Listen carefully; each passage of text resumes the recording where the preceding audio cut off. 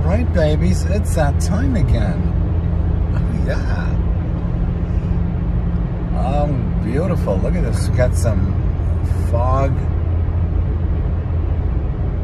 sort of caressing this hill in front of me. Gorgeous. Love it, baby. Oh, yeah.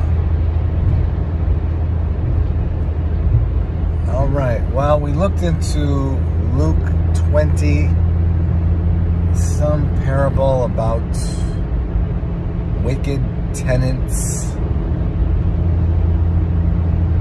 who didn't take care of a field and ended up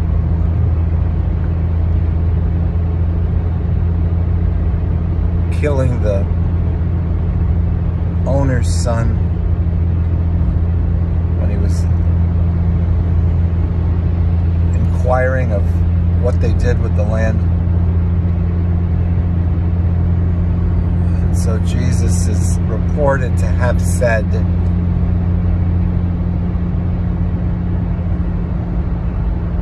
"You've rejected the chief cornerstone." And then they have him saying something that's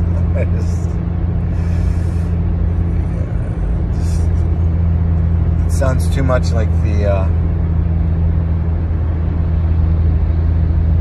Old Testament ideas of God, so not a big fan of the story.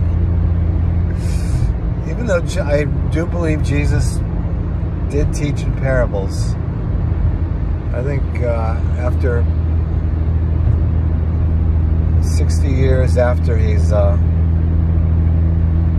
exited, I think the story's got a little embellished. So I prefer to just connect with what he's doing right now in me. Oh yeah, baby. And he's not threatening me, you know. None of that.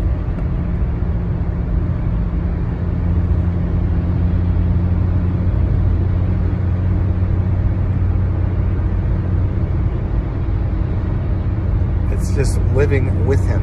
Oh yeah. And seeing as we're one with him, how exactly are we not living with him? Oh yeah, baby.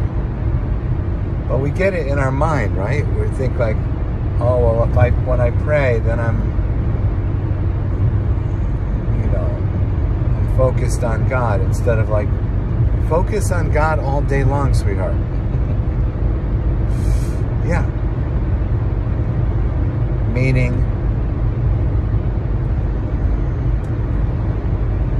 accept the things that happen to you as means of improving your godly character by His Spirit. That's what I mean by that. And let His presence in you instruct you on how to conduct yourself. Oh yeah.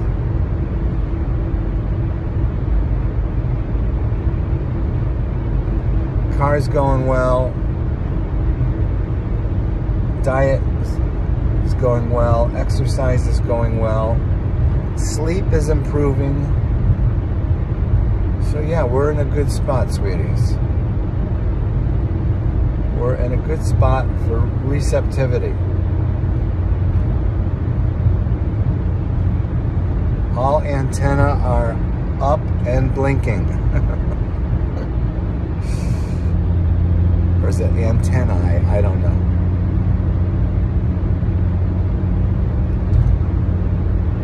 So what can I tell you today? Didn't get much help looking into the Bible, so I have to look around and see what is happening.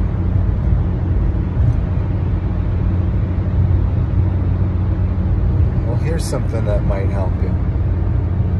Let me get a little ginger tea first. Oh yeah, baby.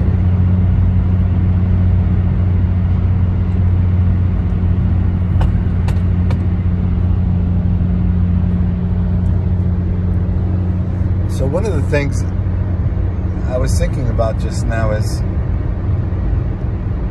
how people look forward to weekends so much.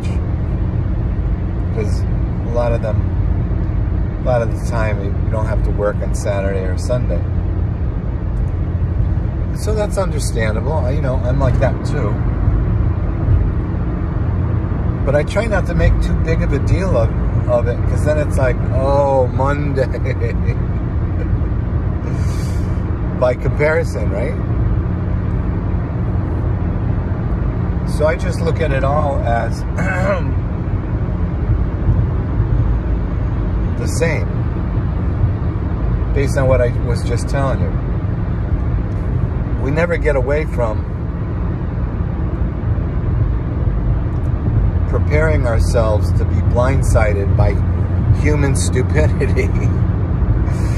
It's every day. Either a negligent act or an inconsiderate decision or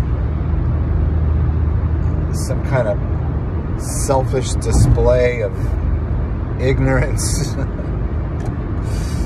And you got to deal with it in the holiness of the Lord. Oh yeah, baby. So that can happen just as much on the weekends as it can while you're working. So if you find your pleasure in adding to God's pleasure, then every day, every moment is a fertile opportunity for growth and exaltation.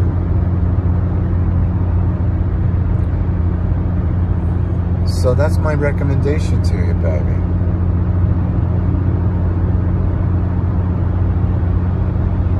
This other thing that's going on at work is we have this new evaluation tool. Like, instead of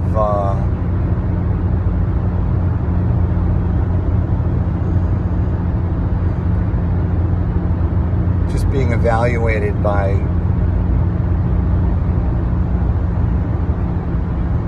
some administrator visiting you twice a year,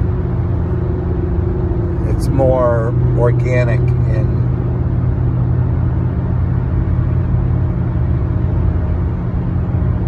creating organic projects throughout the year that reflect the fabric of your impact on the community. Oh yeah. Similarly, with God, we should rejoice in those opportunities, because every time you see growth, honey, it's encouraging. And so you got to take risks to branch out and be more effective at what your purpose is. I see the same thing at the gym. I document all of my growth at the gym, and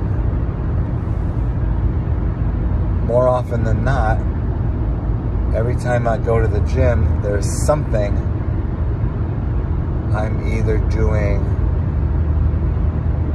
with more weight or with more repetitions than the last time I did the exercise. Oh yeah, baby.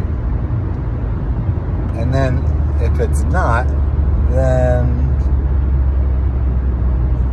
I start evaluating that I might be missing something in my discipline. Because if you're strict in how you prepare yourself, you can't help but